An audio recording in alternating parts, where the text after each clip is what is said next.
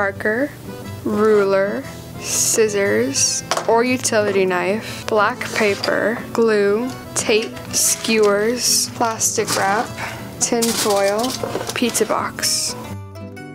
Use a ruler to mark the outline at the top of the pizza box. Use about 1 inch from each edge. This will create the square on top of the box.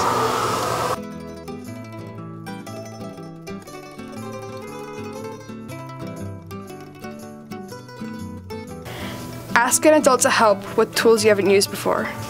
Carefully cut out the front and sides of the square. Leave the back attached.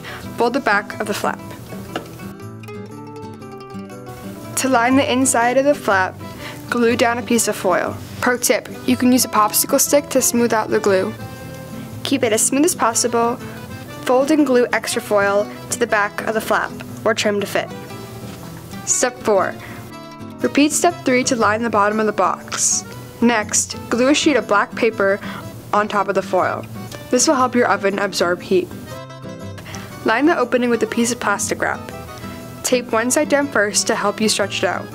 Finish taping the other edge. Make sure there are no holes in the plastic and the opening is sealed completely. Repeat this step on the inside. It's time to cook. You can prop open your pizza box with a skewer. Bon appetit!